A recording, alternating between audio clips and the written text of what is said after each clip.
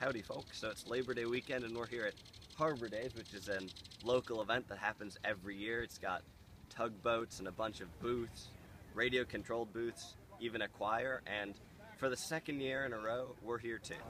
So for us, Harbor Days has never really been about fundraising.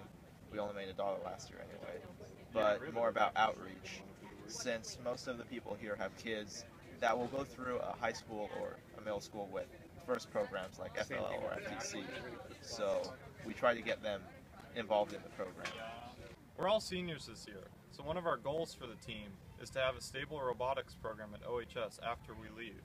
To do this, we've started a second team with younger members, who will hopefully later move on to become Oly Cow. Then, they will start another team with younger members from elementary and middle school teams, or from robotics people that we've met at the Harbor Days today. So we're here at Harbor Days and the weather is great. So the weather today is absolutely gorgeous. I think our top of the line weather today.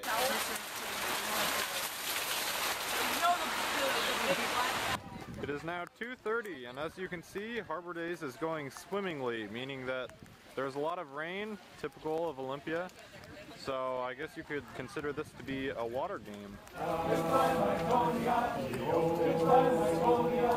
We all fall for some girl that dresses neat, some girl that's got big feet.